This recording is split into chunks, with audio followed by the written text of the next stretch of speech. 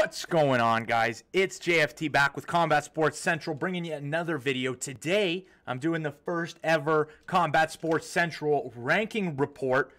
Pretty simple. The UFC rankings go on every month. They have significant changes. They change after basically every event, but after every month, there is some significant changes. So I've held myself to that distance. So I'm going to cover it every month. So this is the rankings report for February 2020, and you'll get it pretty quickly on what I'm doing. But thank you guys so much for clicking on this video. Remember to like and subscribe to Combat Sports Central for all your combat needs. But let's get straight into this video.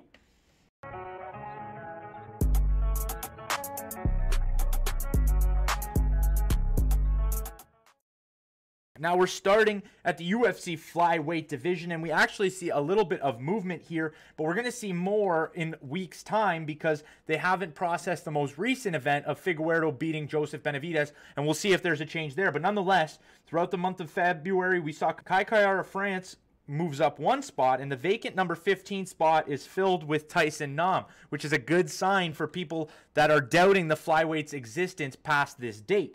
Then a small change at bantamweight.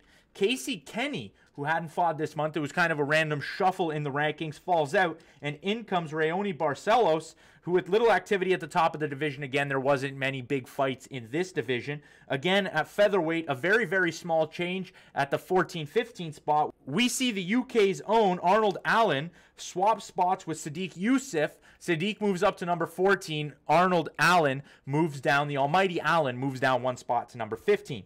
At lightweight, we see a more significant change near the top of the division, inside that top 10 and inside the top 5. Dan Hooker moves up to number 5. He gets his top 5 ranking placement for defeating Paul Felder in his home in Auckland for that main event. We see Donald Cerrone and Paul Felder down one spot respectively to number 6 and number 7. At welterweight, we see no changes. At middleweight, this weekend we'll see an amazing title fight between Israel Adesanya and Yoel Romero. But as for February, we saw no changes in the top 15. At light heavyweight, we see again an extremely small change. OSP moves into number 15, and the legend himself, Shogun Rua, falls out of the top 15. He does have a scheduled bout, a trilogy fight, but nonetheless, we're going to get to see he's going to fall out of the rankings in February. Then at heavyweight, again, like welterweight and middleweight, we see no changes. There are some interesting fights, I believe, this month coming up, so we'll probably have some changes in the March rankings report, but we will see. At women's bantamweight, we see absolutely not one change in the rankings. They stay the same from February 1st to February 29th. So nonetheless, let's move straight on to women's flyweight. At women's flyweight, we see some significant changes, actually. We start that top 10 to top 15 goes as said. Alexis Davis, Antonina Shevchenko, Montana De La Rosa, Mara Romero Borella, Yi-Yeon Kim, and Paulina Botello. But nonetheless, there is a shakeup in this division. Montana De La Rosa first moves up to number 11, and the second Shevchenko sister moves down to number 12. Ji-Yeon Kim moves up one spot to number 13. Falling down 2 spots is Mara Romero Borella, who moves to number 15 and sits there in a tie with Molly McCann, who debuts on the UFC flyweight rankings. As for 10 to the champion, no changes whatsoever. And then we move to the final division we cover in this video, women's strawweight. At women's strawweight, we actually see some more changes. Karolina Kowalkiewicz falls out of the rankings following her loss, and Yan Xiaonan moves up to number 11. She pops up in the rankings at number 11, but it was a dominant performance.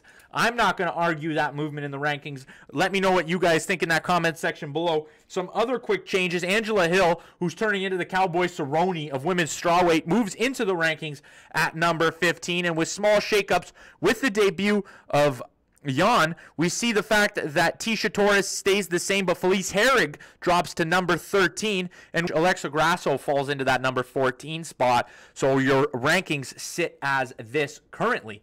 That will wrap up this rankings report for February 2020.